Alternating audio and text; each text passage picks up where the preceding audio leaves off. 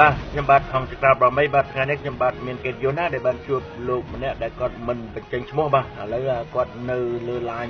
ទូរស័ព្ទហើយបាទខ្ញុំសូមជម្រាបសួរលោកពីចម្ងាយបាទគឺតើលោកមានមតិអីនិងយោបល់អីជម្រាបដល់បងប្អូនប្រជាពលរដ្ឋខ្មែរយើងនេះពីព្រោះយើងដឹងហើយថានៅថ្ងៃទី17និង18ខែមីនានេះនៅអូស្ត្រាលីគេមានបើកប្រជុំអាស៊ានមួយប្រជុំសកលណាហើយមាន10ប្រទេសមាននាយករដ្ឋមន្ត្រីទៅគ្រប់ប្រទេសហ្នឹងទៅប្រជុំហើយមានទាំងសម្ដេចអីក៏ចូលរួមប្រជុំដែរបាទពីព្រោះអាស៊ានណាហើយបងប្អូនប្រជាពលរដ្ឋខ្មែរយើងនៅនោះមានបំរុងធ្វើមហាបាតកម្មមានតាំងពីដុតទិញមងបាទទាំងអស់គ្នាហ្នឹងគឺថាមានតាំងពីដុតទិញមងមានអីទាំងអស់ទៀតបាទហើយដូច្នេះគឺថាតើលោកមានយោបល់អីនឹងផ្លាស់ប្ដូរជាមួយយើងខ្ញុំនេះសូមអញ្ជើញលោកមានប្រសាសន៍បាទសូមអញ្ជើញបាទខ្ញុំអរគុណហើយខ្ញុំក៏រឿងនេះខ្ញុំចង់និយាយដែរខ្ញុំសូមអរគុណបងប្អូនដែលស្ដាប់នៅចិត្តចិត្តខ្មែរនៅក្នុងខ្មែរហើយនៅក្នុងជុំវិញពិភពលោកនេះយើងទាំងអស់គ្នាយើងប្រឹងណាស់មិនមែនថានៅអូស្ត្រាលីនៅណាតែគឺជនជាតិខ្មែរទូទៅភាគច្រើននៅក្រៅប្រទេសនេះគឺថាដើម្បីជួយឲ្យជួយស្រង់ប្រទេសជាតិរបស់យើងហើយដូច្នេះគឺថាខ្ញុំលើកថាខាងអូស្ត្រាលីនោះពេលប្រជាជនខ្មែរទាំងអស់នោះដឹកជារូបពីម៉ូងខ្ញុំថាល្អណាស់ដើម្បីឲ្យហ៊ុនសែនគាត់ដឹងថាខ្លួនគាត់ជាមនុស្សល្អឬមនុស្សអាក្រក់ហើយដើម្បីឲ្យដឹងថាប្រជារាស្ត្រខ្មែរទាំងអស់នោះស្រឡាញ់គាត់ចូលចិត្តគាត់ឬក៏យ៉ាងម៉េចដូច្នេះយើងគាត់តែធ្វើនោះគឺសមណាស់សមស្របពីព្រោះយើងដឹកទីម៉ូងនោះគឺថាមិនបានន័យថាគេបញ្ចេញគេហៅថាបញ្ចេញយកមកដើម្បីបង្ហាញថាគេមិនចូលចិត្តបាទដូច្នេះហ៊ុនសែនត្រូវតែ understand ត្រូវតែយល់ថារឿងដែលគេធ្វើនោះដឹងតែគេមិនចូលចិត្តហើយគេត្រូវយល់អានោះមួយហើយទី2គឺថាគេត្រូវតែដោះស្រាយនៅបញ្ហាអីដែលគេមិនចូលចិត្តហើយអីដែលគេធ្វើខុសអីគេត្រូវតែមានដែលត្រូវយល់ខ្លួនឯងដើម្បីគិតកែខ្លួនឯងបើតើគិតមិនកែខ្លួនទេគេធ្វើហើយអានោះសិទ្ធិរបស់គេដែលយល់សែននៅស្រុកខ្មែរគាត់ធ្វើគឺថាសិទ្ធិរបស់គាត់អាហ្នឹងធ្វើម៉េចអាហ្នឹងគឺសិទ្ធិរបស់គេហើយលោកហ៊ុនសែនថាគាត់ធ្វើល្អធ្វើជួយប្រទេសជាតិនោះជួយយ៉ាងម៉េចដើម្បីមកគេស្អប់ហើយយើងគាត់ជួយយ៉ាងម៉េចខ្លះខ្ញុំក៏ដូចជាឆ្ងល់ដែរគាត់ថាគាត់បានជួយប្រទេសជាតិជួយយ៉ាងម៉េចបើគេស្អប់ហើយប្រទេសដូចហើយសំណួរទី1ហ្នឹងដែលខ្ញុំបានឆ្លើយទេខ្ញុំសុំថាគណៈបកដែលនៅក្រៅប្រទេសដូចជាលោកនិយាយមិញថាសួរថាចលនាសង្គ្រោះជាតិហ្នឹងហើយដែលគេថាទៅចូលដែលលោកហ៊ុនសែនទៅប្រជុំនៅអូស្ត្រាលីថ្ងៃទី17 18ហ្នឹងដែលប្រជារាស្ត្រខ្មែរនៅអូស្ត្រាលីភាគច្រើនដែលចូលចង់ប្រឆាំងជាមួយហ៊ុនសែនហ្នឹងខ្ញុំថាដែលគណៈបកដែលបង្កើតថ្មីដែលសង្គ្រោះជាតិស្អីចលនាសង្គ្រោះជាតិហ្នឹងខ្ញុំថាគួរតែទៅចូលរួមដើម្បីឲ្យប្រជារាស្ត្រខ្មែរយើងប្រកបជាជនជាតិខ្មែរដែរគាត់ប្រធានគាត់ត្រូវតែទៅចូលរួមនៅក្នុងកន្លែងហ្នឹងដើម្បីបង្ហាញនៅការប្រឆាំងជាមួយអ្នកដឹកនាំខ្មែរសប្តាហ៍ថ្ងៃនេះដែលគាត់មិនចូលចិត្តដែរដូច្នេះគាត់ត្រូវតែមានវត្តមាននៅកន្លែងនោះដើម្បីទៅចូលរួមអបអរសាទរក្នុងការដឹករូបទីម៉ូងនេះខ្ញុំក៏សប្បាយចិត្តដែរខ្ញុំក៏ទៅចូលរួមដែរអរលោកខ្ញុំនឹងបដិញ្ញាចិត្តសូមត្រឹមត្រូវបងប្អូននៅក្រៅប្រទេសដែលមានចិត្តស្មោះស្ម័គ្រក្លាហានដើម្បីប្រឆាំងជាមួយមេដឹកនាំដែលដាច់ការនៅស្រុកខ្មែរសប្តាហ៍ថ្ងៃនេះយើងគិតឃើញទាំងអស់គ្នាហើយខ្ញុំក៏យល់ឃើញដែរតែប៉ុន្តែយើងទៅធ្វើម៉េចគេថាធ្វើដាក់រូបទីម៉ូងនេះគឺថាដើម្បីបង្ហាញនៅការពិតដែលគេមិនចូលចិត្តគាត់សូមឲ្យគាត់ដឹងផងបាទសូមអរគុណលោកដែលបាទមិនបញ្ចេញឈ្មោះឥឡូវខ្ញុំសូមវិលសំណួរទី2បាទគឺសំណួរមួយទី2នេះគឺខ្ញុំបានលើក្នុងប្រហែលថ្ងៃកន្លងមកនេះឃើញថាសម្ដេចអីភាសាខ្ញុំសម្ដេចអីនេះសម្ដីអាចបាទសំទោសណាសំទោសបាទសំទោសបាទសម្ដេចអីហ្នឹងគាត់បានមានប្រសាសន៍ ណាគាត់បានមានប្រសាសន៍យើងប្រើពាក្យឲ្យសំរុំតិចកុំឲ្យគេវាយប្រហារយើងណាគាត់បានមានប្រសាសន៍ថាអស់ព្រៃឈើអស់រ៉ែណានៅក្នុងប្រទេសកម្ពុជានេះគឺមកអំពីគណៈបកប្រឆាំងខ្ញុំឆ្ងល់ណាស់លោកខ្ញុំឆ្ងល់លោកសម្ដេចអីនេះក៏មានប្រសាសន៍អញ្ចឹងខ្ញុំឆ្ងល់ថាគណៈបកប្រឆាំងគាត់មានបានទៅកាប់ឈើមែនឬអត់ហើយនៅគាត់នឹងលក់រ៉ែលក់ព្រៃឈើនឹងមែនទេហើយដូច្នេះខ្ញុំឆ្ងល់មែនទេអញ្ចឹងតើលោកមានអ្វីនឹងជួយណែនាំនឹងជួយពលឺដល់បងប្អូនប្រជាពលរដ្ឋខ្មែរថាគណៈបកប្រឆាំងអ្នកកាប់ឈើឬមួយគណៈបកប្រជាជនអ្នកកាប់ឈើហើយនឹងរ៉ែធម្មជាតិសពបែបយ៉ាងនៅក្នុងប្រទេសកម្ពុជានឹងតាំងពីទឹក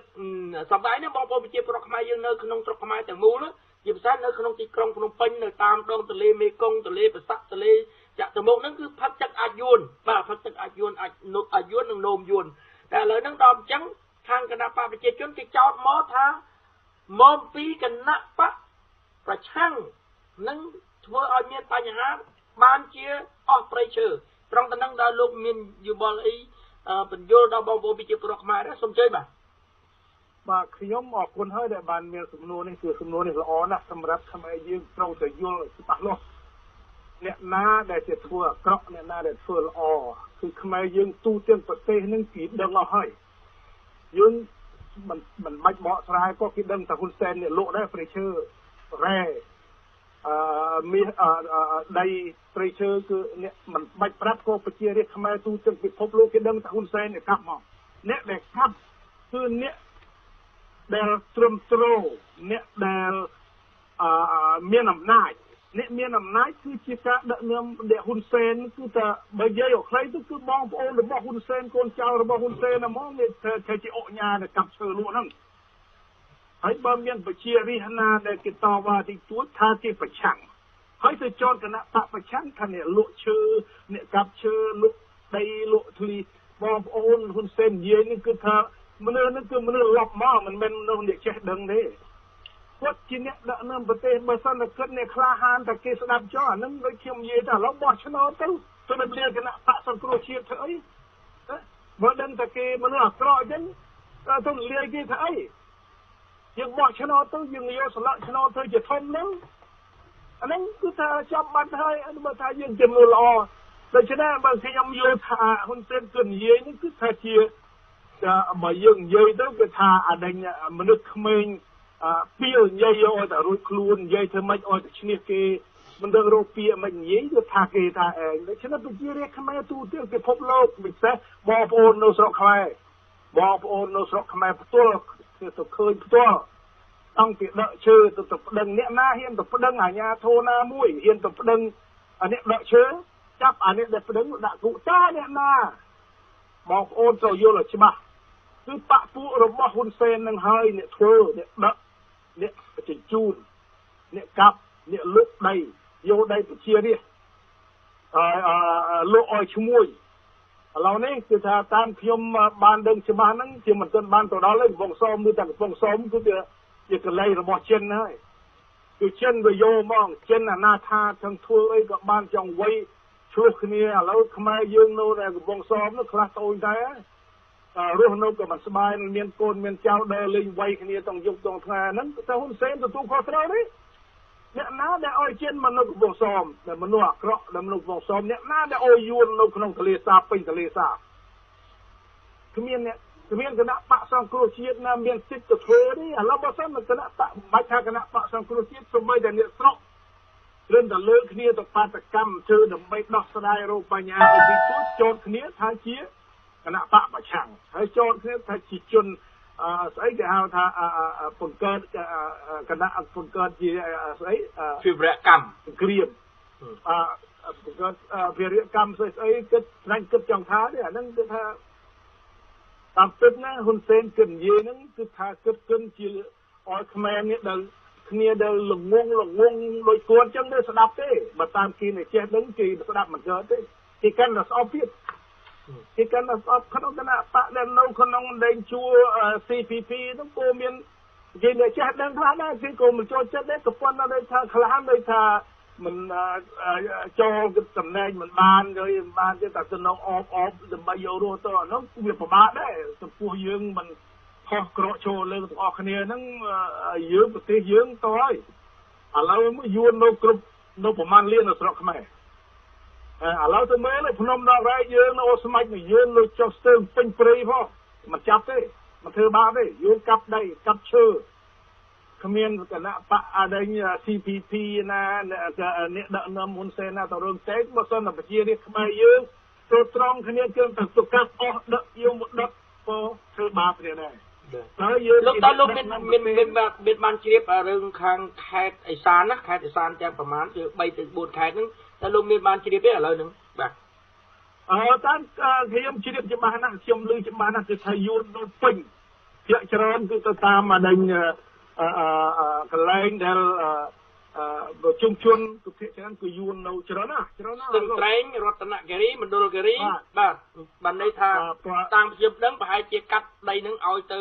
យួនហើយតាមមើលទៅណាបាទតែលោកមានជ្រាបទេតើខ្ញុំបើតាមខ្ញុំឮតាមពីអដេញវិទ្យាខ្ញុំនិយាយទៅថាកន្លែងហ្នឹងគឺទៅតែនឹងយួនកាន់កាប់ទាំងអស់ឥឡូវនេះបងប្អូនត្រូវមានការប្រយ័ត្នមែនទេគឺថាហ៊ុនសែនហ្នឹងគឺថាឲ្យទៅនោះហើយឲ្យទៅយួនមកព្រោះយួនគេកាន់កាប់ហើយកន្លែងហ្នឹងបើតាមមិត្តភ័ក្តិខ្ញុំមកយកបលមកគឺថាខ្មែរយើងគ្មានសិទ្ធិធ្វើឲ្យទាំងអស់បាទអាហ្នឹងខ្ញុំមិនបានឃើញផ្ទាល់ទេប៉ុន្តែតាមព័ត៌មានគឺថា 100% គឺយួនស្ទើរបានទៅយួនទាំងអស់ហើយនៅខេត្ត3ខេត្តហ្នឹងបាទកិច្ចសន្ទនានេះនៅមានតសម្រាប់ចាំស្ដាប់ពីបញ្ចប់នៅក្នុងកម្មវិធី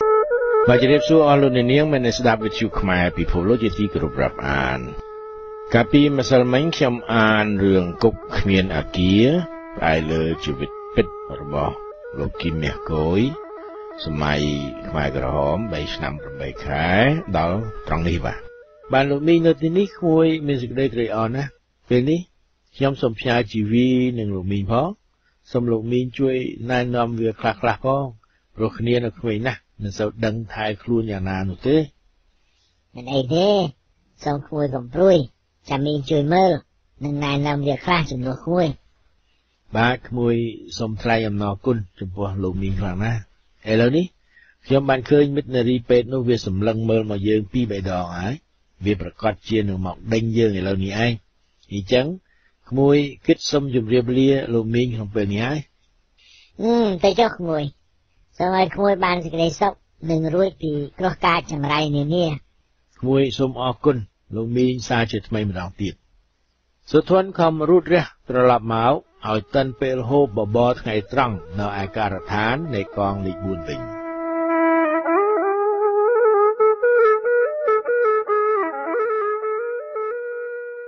បានហើយតទៅនេះគឺជាវគ្គបន្តសមរភូមិស្រែប្រាំងនៅកង្ហតរដូវវស្សាផុតហើយឥឡូវនេះស្រូវទុំពេញវាលប្រជាជនគ្រប់កងក្នុងសហគមន៍ស្វ័យជាតិនឹកសង្ឃឹមថាឆ្នាំនេះអង្គការមានឲ្យប្រជាជនទទួលទានបបរដោយឆ្នាំកន្លងនោះឡើយនៅពេលនេះក្នុងកងនីមួយៗកម្លាំងប្រជាពលករសឹងតែទាំងអស់នៅគ្រប់មុខសញ្ញាគេតម្រូវឲ្យវាយសម្រុកចោះច្រូតស្រូវតែសុធននឹងយ៉ែនវិញប្រធានកងបានតម្រូវឲ្យបរទេសដឹកជីអាចគោតាមកងនានាយកទៅដាក់ស្រែប្រាំងនៅកងវត្តស្វ័យជាតិការដឹកជីនេះគឺនៅក្នុងរង្វង់សមរភូមិមុខដែរហើយការហូបចុកគេអាចស្នើតាមការដ្ឋានដែលគេទៅដឹកជីនោះបានការធ្វើស្រែប្រាំងនៅកងស្វ័យជាតិនេះគឺជាការផ្ដើមនៅឆ្នាំទី1របស់ខ្មែរក្រហមនៅសហគមន៍ស្វ័យជាតិទីនេះមានដីប្រហែល 4-5 ហិកតាប៉ុណ្ណោះដែលត្រូវធ្វើស្រែប្រាំងម្ល៉េះហើយពួកវាតម្រូវតែរទេះ5ដើម្បីដឹកជីមកចាក់ក្នុងស្រែប្រាំងនេះហើយនៅពេលយប់ពួកអ្នកដឹកជីត្រូវទៅធាក់រហាត់បញ្ចូលទឹកក្នុងស្រែប្រាំងទៀតក្រោយពីធាក់រហាត់បាន3ម៉ោងទើបអាចនាំគ្នាមកដេកតាមពំនូកចំបើងក្នុងកងបាននៅក្នុងរយៈពេលរទេះដឹកជីនេះសុធនមានអារម្មណ៍ល្អបន្តិចឡើងវិញព្រោះកាត់បានចេញឆ្ងាយពីកងរបស់ខ្លួន ម្ល៉េះហើយពួកប្រធានកងនិងពួកក្រុមក៏មិនសូវយកចិត្តទុកដាក់នឹងកាត់ដែរក្រោយពីការឆ្លងកាត់លើមុខសញ្ញាព្យួររាស់និងបរទេសសុធនបានយកចិត្តទុកដាក់ក្នុងការជួសជុលនៅគ្រឿងសម្ភារៈទាំងអស់នេះទីបំផុតគាត់អាចចេះធ្វើនឹងកលរនាស់និងចេះផ្លាស់ផ្លូវរទេះបានស្ទាត់ជំនាញទៀតផងក្រោយពីដឹកបានជីមួយជើងនៅថ្ងៃដំបូងយ៉ែនបាននិយាយទៅកាន់បងថ្លៃរបស់គេបងយើងដូចជាសំណាងដែរដែលប្រធានកងបានចាត់ឲ្យបងនិងខ្ញុំមកដឹកជីជាមួយគ្នានៅកងស្វ័យជាតិនេះបងក៏យល់ដូចយ៉ែនឯងដែរតាមពិតប្រធានកងបានចុចឈ្មោះអ្នកផ្សេងដែរតែពួកគេច្រើនរអ៊ូមិនចង់ឃ្លាតចេញពីផ្ទះគឺគេមិនចង់ចេញពីគ្រួសាររបស់គេនោះអីបងមិនដែលប្រកែកម្ដងណាទេហើយតែគេតម្រូវឲ្យបងទៅសមរភូមិមុខបងស្ម័គ្រចិត្តរហូតទោះការងារនោះលំបាកលំបិនយ៉ាងណាក៏ដោយក៏បងព្រមដែរបងមានប្រសាសន៍នឹងត្រឹមត្រូវណាស់ព្រោះខ្ញុំបានឮមេក្រុមទី4ចុចចាំឈ្មោះអាថៃឲ្យមកដឹកជីតែវាប្រកែកថាវាមិនសូវស្រួលខ្លួនទើបមេក្រុមបញ្ជាឲ្យខ្ញុំមកវិញខ្ញុំយល់ថាមិនដឹងជាហត់អ្វីផងព្រោះមួយថ្ងៃគេតម្រូវឲ្យទៅតាមកងផ្សេងដឹកឲ្យបាន2ជើងយើងនឹងបានសម្រាកហើយខ្ញុំចង់ដឹងថាការដឹកជីនេះបានយូរប៉ុន្មានថ្ងៃទៀតតើបងបានដឹងដែរឬទេតាមមើលទំហំការងារនេះមិនយូរប៉ុន្មានទេប្រហែល2សប្តាហ៍ប៉ុណ្ណឹងព្រោះអីដីស្រែប្រាំងមានតែ 4-5 ហិកតាប៉ុណ្ណោះមួយទៀតស្រះទឹកវត្តស្វាយជាតិនេះមិនមានទឹកគ្រប់គ្រាន់សម្រាប់ស្រែលើសពី5ហិកតាដែរផែនការស្រែប្រាំងនៅមណ្ឌលនៃកងស្វាយជាតិបានចប់សពគ្រប់ក្នុងរយៈកាលដ៏ខ្លីសុធននិងយ៉ែនក៏បានវិលមកកងលេខ4វិញតែជាបន្ទាន់នោះនៅថ្ងៃបន្ទាប់ប្រធានកងបានដាក់ទិសឲ្យសុធនចេញទៅទទួលនៅមុខសញ្ញាមួយថ្មីទៀតគឺឲ្យសុធនទៅកាច់ស្រែប្រាំងនៅកង្ហតកិច្ចការដំបូងក្រុមអ្នកដែលមានមុខសញ្ញានេះត្រូវសង់ជារោងប្រក់ស្បូវដែលមានបណ្ដោយ50ម៉ែត្រនិងទទឹង8ម៉ែត្រដើម្បីឲ្យពលករដែលមកពីកងលេខ4នៃសហគមន៍ស្វ័យជាតិសម្រាកនៅក្រៅម៉ោងធ្វើការនិងពេលយប់ចំពោះស្រែប្រាំងនៅភូមិកង្ហតនេះគឺពួកខ្មែរក្រហមបានកំណត់ធ្វើនៅខាងត្បូងផ្លូវធំដែលកាត់មកពីភ្នំសិប្ដីហើយចាប់ធ្វើពីមាត់ស្ទឹងដេញឡើងទៅទិសខាងត្បូងនិងទៅទិសខាងកើតប្រហែល5គីឡូម៉ែត្រហើយរោងរបស់ពលករនៃកងលេខ4នេះបានសង់នៅខាងជើងផ្លូវធំហើយមានចម្ងាយប្រហែល1គីឡូម៉ែត្រពីទំនប់ដែលធ្វើវារីអគ្គិសនីកង្ហតក្រោយពីក្រុមសំណង់បានធ្វើរោងស្បូវរួចហើយកម្មាភិបាលកងលេខ4ក៏បញ្ជូនកងកម្លាំងពលករប្រមាណ60នាក់មកកាន់រោងការដ្ឋាននេះនៅថ្ងៃដែលកងកម្លាំងពលករមកដល់សុធនក៏នៅទីនោះដែរព្រោះគាត់មានភារកិច្ចជួយចាត់ចែងចែកកន្លែងស្នាក់នៅដល់ពួកពលករដែលទើបតែមកដល់ពុទ្ធោយីគេតម្រូវឲ្យអូននិងកូនមកដែរស្លាប់ហើយវិសិទ្ធកូនយើងនៅតូចណាស់អូនម្ដេចក៏ពួកគេគ្មានមេត្តាសោះយ៉ាងនេះដល់ពេលអូនទៅស្ទូងតើកូនយើងបានអីបៅអូនតើគ្នាឃ្លានយ៉ាងណាសុធននិយាយពេលនេះអូនបារម្ភណាស់បងអូនក៏អាណិតកូនពៅយើងណាតែយើងមិនអាចប្រកែកនឹងបញ្ជារបស់ពួកវាបានទេបើអូនប្រកែកក្រាញមិនព្រមមកទេអូនខ្លាចពួកវានឹងរករឿងដល់បងអូនខ្លាចពួកវាចោទថាយើងនៅចាប់កំអែលចក្រពត្តិនិងជាប់របបចាស់គ្រាន់តែខ្លួនឯងជាប្រពន្ធសាស្ត្រាចារ្យប៉ុណ្ណឹងមិនក៏វារឹកធំមិនព្រមមកសមរភូមិមុខអូនបានគិតដល់ចំណុចត្រង់នេះអូនក៏សម្រេចចិត្តថាអូនត្រូវតែមកម៉ាលីកានិយាយចាប់ហើយម្ដងនេះចាប់ហើយអូនសំបងកំខឹងអូនអីអូនធ្វើបែបនេះមកពីអូនស្រឡាញ់បងតែប៉ុណ្ណោះឯងបងមិនខឹងនឹងអូនទេតែបងយល់ថាពេលនេះគ្រួសាររបស់យើងកំពុងតែប្រឈមមុខនឹងគ្រោះកាចចង្រៃធំហើយម្ដងហ្នឹងអូនឃើញទេនៅទីនេះមានមនុស្សច្រើនណាស់ហើយមនុស្សនៅទីនេះមិនចេះសម្អាតនឹងការពាររោគតាមក្បួនអនាម័យទេគេស៊ីជុះគ្មានរបៀបគឺជុះពង្រាយលាមកនៅពីពេញក្បែររោងពិសេសគេមិនដែលមានគំនិតជីកដី កប់លាមកគេម្ដងណាឡើយទីនេះនឹងរដូវប្រាំងបែបនេះរុយក៏ច្រើនណាស់ទៀតហើយរុយវានឹងចម្លងមេរោគបានយ៉ាងឆាប់បំផុតក្រៅពីបញ្ហាអនាម័យនៅមានបញ្ហាធំមួយទៀតគឺបញ្ហានាងគណៈនារីរឿមវាក៏មកកាន់ក្តាប់កងកម្លាំងពួកយើងដែលនៅទីនេះដែរម្ដងនេះយ៉ាប់ហើយបងអូនព្រួយបារម្ភណាស់ព្រោះអីគណៈនារីនេះវាសាហាវពេកហើយវាបង្ខំជំរុញកងកម្លាំងឲ្យវាសម្រុកការងារគ្មានពេលសម្រាកទេវាប្រើយើងដូចសត្វដេរិឆាន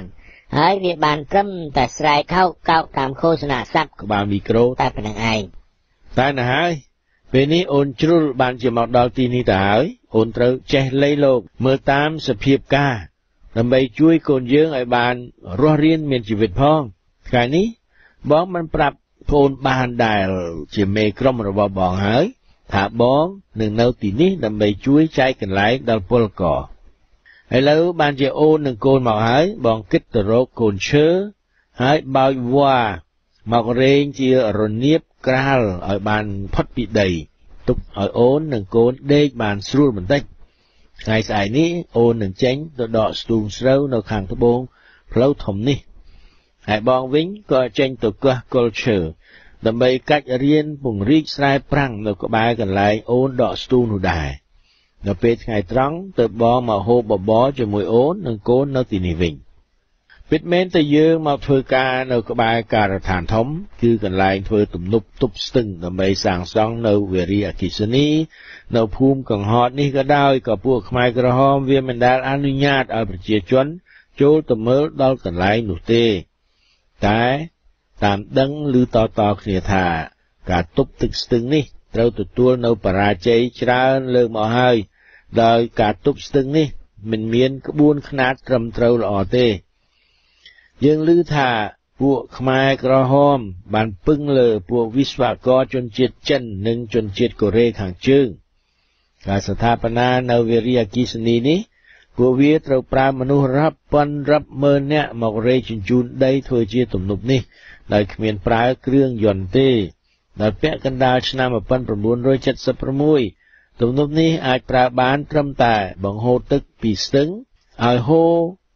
ចាក់ទៅតាមប្រឡាយដែលគេបានជីកពីមាត់ស្ទឹងកាត់ទៅភ្នំទីប្តីហើយគេអាចបង្ហូរទឹកបញ្ចេញពីប្រឡាយធំឲ្យចូលទៅតាមប្រឡាយតូចៗទៀតដែលជាប់នឹងស្រែប្រាំងនៅភូមិកង្ហតនិងភូមិបឹងកៃបន្ទាប់ពីបញ្ជូនពួកកងកម្លាំងស្ត្រីនិងបុរសទៅដល់សមរភូមិកង្ហតហើយកម្មាភិបាលនៃសហគមន៍ស្វ័យជាតិបានតម្រូវឲ្យក្រុមសំណង់សង់រោងធំមួយទៀតចម្ងាយកន្លះគីឡូម៉ែត្រនៅខាងកើតការដ្ឋានដកស្ទូងសំណង់ថ្មីនេះពួកវាបានដាក់ឈ្មោះថាភូមិមេម៉ាយប្តីក្បត់ការពិតគឺជាសំណង់មួយដែលពួកវាប្រមូលយកប្រពន្ធនិងកូនរបស់អ្នកដែលបានលួចរត់ចេញពីឃុំឆ្លងទៅប្រទេសថៃមកទុកមួយកណ្ដប់នេះដើម្បីស្រួលតាមដាននិងងាយខ្លឹមមើលនៅសកម្មភាពនៃគ្រួសារប្តីក្បត់ទាំងឡាយនោះផងឥឡូវនៅតាមបណ្ដោយផ្លូវធំនេះមើលទៅឃើញដូចជាអ៊ូអរណាស់ព្រោះមានមនុស្សដើរពាសពេញតាមផ្លូវនិងមនុស្សចេញទៅធ្វើការតាមមុខសញ្ញាផ្សេង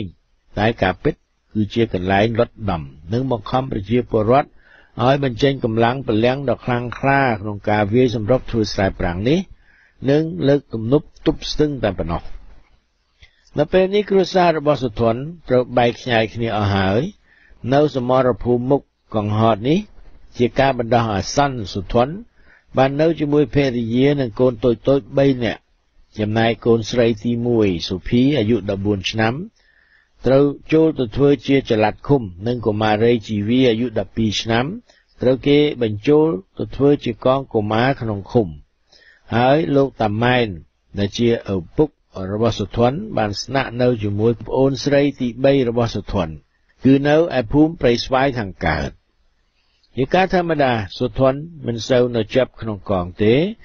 គឺគាត់តែងតែស្ម័គ្រចិត្តចេញទៅធ្វើការនៅសមរភូមិមុខជាដរាបនៅសមរភូមិកង្ហតនេះពេលព្រឹកព្រលឹមគាត់តែងតែទៅធ្វើការ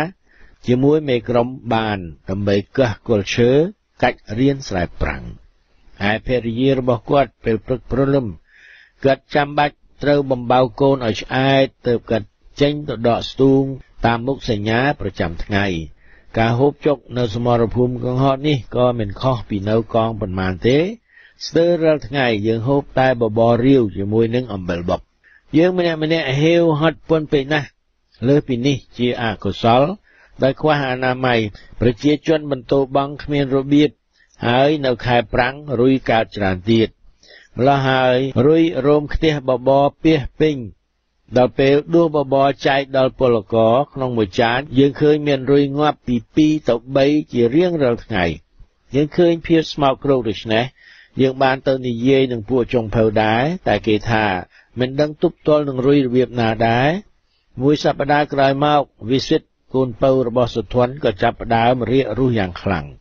ជាហេតុធ្វើឲ្យសុធននិងភរិយាគាត់មានការព្រួយបារម្ភបំផុតព្រោះគេគ្មានថ្នាំសង្កូវអ្វីបន្តិចបន្តួចសម្រាប់ព្យាបាលជំងឺរបស់កូនគេទៅតែសោះ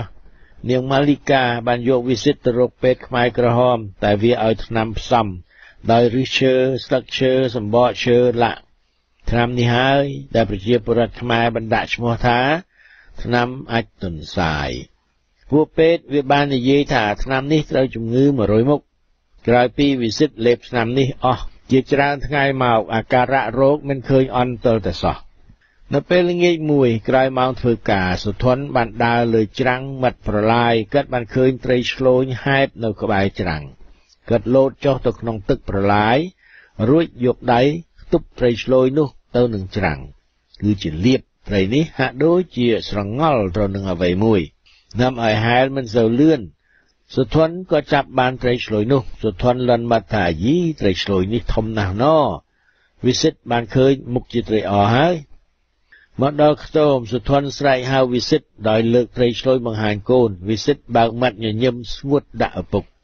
ហើយក៏រត់ទាំងអស់កម្លាំងដោយលើកដៃទាំងពីរទៅរកឪពុករបស់គេដោយសេចក្តីត្រេកអរបំផុតពីរអ្នកឪនិងកូនបានអោបគ្នាដោយសេចក្តីរលឹកនឹកស្រឡាញ់ហើយបានបង្កប់នៅសេចក្តីសប្បាយលាយនិងសេចក្តីសង្ឃឹមថាល្ងាចនេះគ្រួសាររបស់គេនឹងបានមេត្រីឆ្លូញដ៏ធំមួយនេះធ្វើជាម្ហូបដ៏ឆ្ងាញ់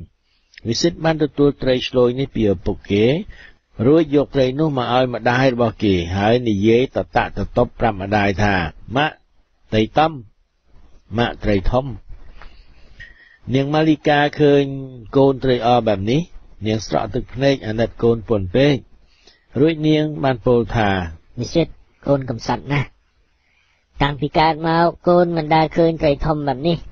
និងមិនដែលបានញ៉ាំត្រីធំបែបនេះម្ដងណាឡើយម៉ែអាណិតកូនណាស់ចាំម៉ែយកត្រីនេះទៅធ្វើម្ហូបឲ្យកូនញ៉ាំទាំងអស់ណាកូនណាកុមារវិសិទ្ធសប្បាយខុសធម្មតាវិសិទ្ធបានអង្គុយនិយាយជាមួយម្ដាយដែលកំពុងធ្វើម្ហូបនិយាយសួរពីនេះពីនោះទៅតាមភាសាក្មេងអាយុជាង1ខួបគឺពាក្យខ្លះច្បាស់ពាក្យខ្លះមិនសូវច្បាស់ពីមួយថ្ងៃទៅមួយថ្ងៃជំងឺចុះរាកកាន់តែដាបជាលំដាប់មួយសប្តាហ៍ក្រោយមកវិសិទ្ធចុះស្គមមែនទែនរូបរាងកាយពីដើមជាកុមារដែលស្អាតគួរជាទីស្រឡាញ់ឥឡូវនេះប្រៀបដូចជារូបព្រះពុទ្ធដែលបំពេញទុក្ករកិរិយាដូច្នោះឯងពីរអ្នកប្តីប្រពន្ធអស់សង្ឃឹមអង្គុយសម្លឹងមើលកូនដោយក្តីសោកសង្រេងហើយគ្មានមធ្យោបាយជួយកូនតលតែសោះនាងម៉ាលីកាអង្គុយសម្រក់ទឹកភ្នែករួចលើកកូនមកអោបជាប់នឹងដើមទ្រូងហើយនាងនិយាយថាអោវិសិទ្ធកូនជាកូនកំសត់របស់ម៉ែកូនបានកើតមកចាំពេលស្រុកមានគ្រោះអាសន្នធ្លាក់ក្នុងរបបផ្ដាច់ការតាំងពីកូននៅក្នុងផ្ទៃ7ខែកូនខ្វះនៅជីវជាតិសពគ្រប់បែបយ៉ាងព្រោះម្ដាយមិនមានម្ហូបចំណីអ្វីហូបបានគ្រប់គ្រាន់ម្ដងណាឡើយរហូតមកដល់ពេលនេះកូនបានញ៉ាំតែសាច់ត្រីឆ្លូញម្ដងក្រៅពីនេះកូនញ៉ាំមិនបានគ្រប់គ្រាន់ទេអោកូនពៅកំសត់របស់ម៉ែហើយម៉ែមិនអាចជួយកូនបានឡើយម៉ែសុំទោសកូនសម្លាញ់ផងម៉ែគ្មានសមត្ថភាពនឹងជួយកូនបានទេកុមារវិសិទ្ធចេះតែដាបទៅជាលំដាប់ពេលជួសម្ដងវិសិទ្ធស្រែកធ្ងោចុកចាប់ជាខ្លាំងហើយឃើញលាមកមានលាយនឹងឈាមពណ៌ខ្មៅទៅទៀតសុធនបានឃើញកូនមានសភាពដុនដាបយ៉ាងនេះកើតមានការឈឺចាប់ក្នុងចិត្តពន់ពេកណាស់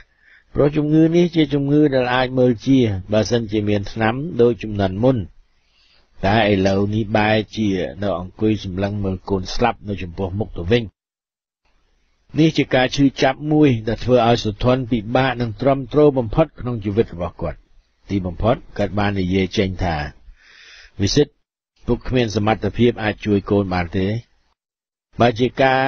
លីសែងដ៏ធ្ងន់យ៉ាងណាក៏ពុកចេះតែបដូរជួយកូនបានទាំងអស់ឬក៏ជាការបដូរជីវិតពុកក៏ពុកអាចបដូរឲ្យកូនបានដែរពុកស្ដាយណាស់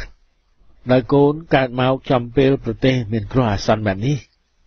នៅពេលក្បាលប្រលប់វិសិទ្ធមិនអាចត្រឹមត្រូវបាននឹងជំងឺវិសិទ្ធក៏ធ្វើមរណកាលចោលឪពុកម្ដាយដែលកំពុងតែអង្គុយសម្រក់ទឹកភ្នែកសម្លឹងមើលកូនយ៉ាងសោកសង្រេងបំផុតពធវិសិទ្ធកូនទៅចោលមកហើយមាលិកាស្រែកយំដោយក្តីតក់ស្លុតវិសិទ្ធកូនទៅចុះបើកូននៅរស់មួយនាទីជំងឺវានឹងធ្វើឲ្យកូនមានការឈឺចុកចាប់ប្រវែងនោះដែរជាតិក្រោយបើកូនអាចជ្រើសរើសការកើតបាន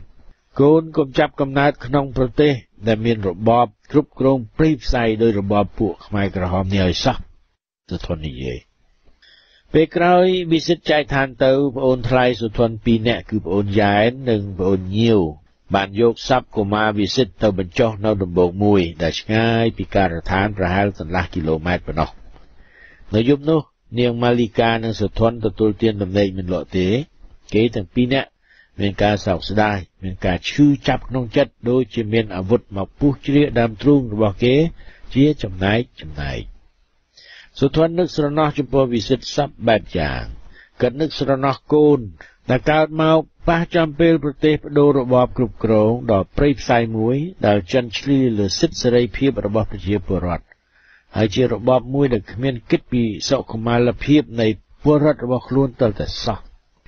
គឺថារបបនេះបានបង្ខំឲ្យពលរដ្ឋរបស់ខ្លួនធ្វើការទាំងថ្ងៃទាំងយប់វិស័យដូចជាទាសករហើយដល់ពេលពលរដ្ឋទទួលនៅវិបត្តិឬមានជំងឺបៀតបៀនដល់រាងកាយគេមិនបានជួយដោះស្រាយអ្វីទៅតែសោះហើយគេមិនយកចិត្តទុកដាក់ក្នុងការរកថ្នាំសង្កូវដែលមានប្រសិទ្ធភាពមកព្យាបាលជំងឺរបស់ប្រជាជនឡើយនេះបានសេចក្តីថាអង្គការរបស់ពួកខ្មែរក្រហមបានបណ្ដោយទុកឲ្យប្រជាពលរដ្ឋរស់តាមយថាកម្មជាការពិតរបបខ្មែរក្រហមនេះគឺវាគិតតែពីចំណូលមួយមុខគាត់ចំពោះពលរដ្ឋណានៅរស់វាប្រើអ្នកណាឈឺវាទុកចោលឲ្យស្លាប់ដោយសត្វដេរិឆាន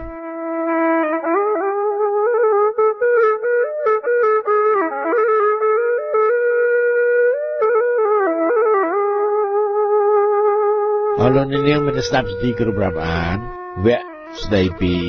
សមរភូមិស្រែប្រាំងនៅកង្ហតចាប់តែប៉ុណ្ណេះ